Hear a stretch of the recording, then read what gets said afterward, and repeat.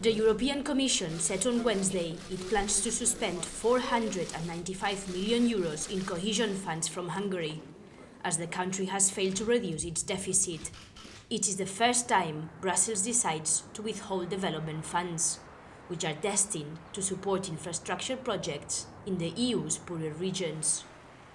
Commission's Vice President, Olli Rehn, said that the sanctions come as an incentive for Hungary to amend the situation. But many suspect it could also be a punishment linked to the state of democracy in the country.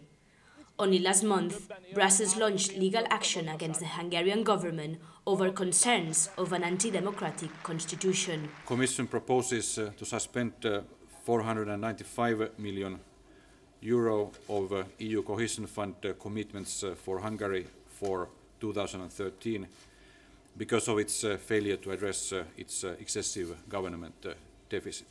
This decision today is to be regarded as an incentive to correct a deviation, not as a punishment. Hungary's Prime Minister Viktor Orban asked the EU and the IMF for a rescue loan late last year, but the talks were put on hold, with none of the institutions committing to anything.